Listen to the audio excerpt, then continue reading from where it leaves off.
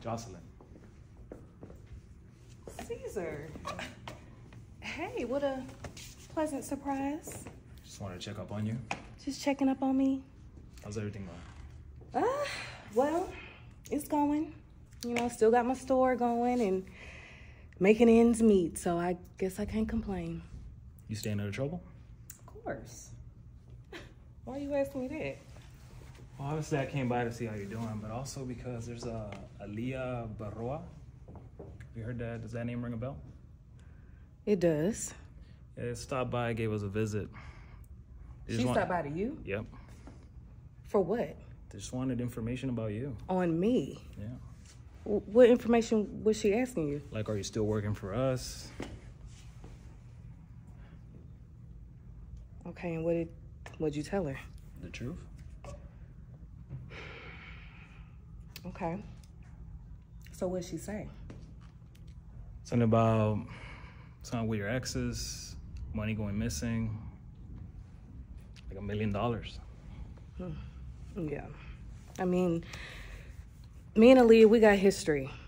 We got some old beef from back in the day, but these days she's been doing business with my ex. And quite frankly, they don't got nothing to do with me, so. Which one of your exes?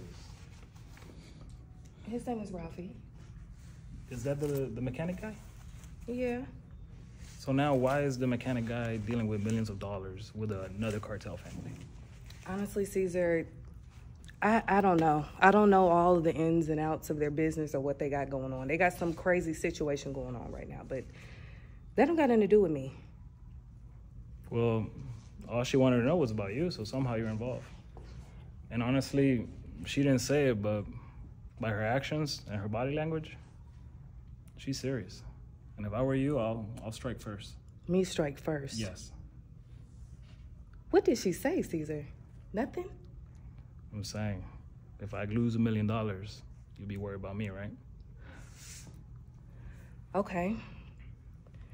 Okay, so what are the chances of me getting some backing to handle From this? us?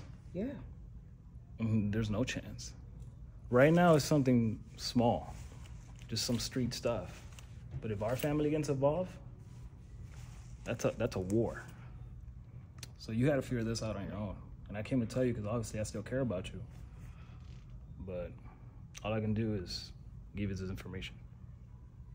I appreciate you looking out for me like that, but Caesar, right now, my soldiers not eating the same way that they was. I'm not able to feed them the same, so you know that could cause, you know, just for me to need a hand in handling the situation. There's nothing you can do or offer me? There's nothing I can do. If I were you, I'll figure out why your exes keep coming back with problems. It was good seeing you, all right? I appreciate you. Figured it out. Yeah.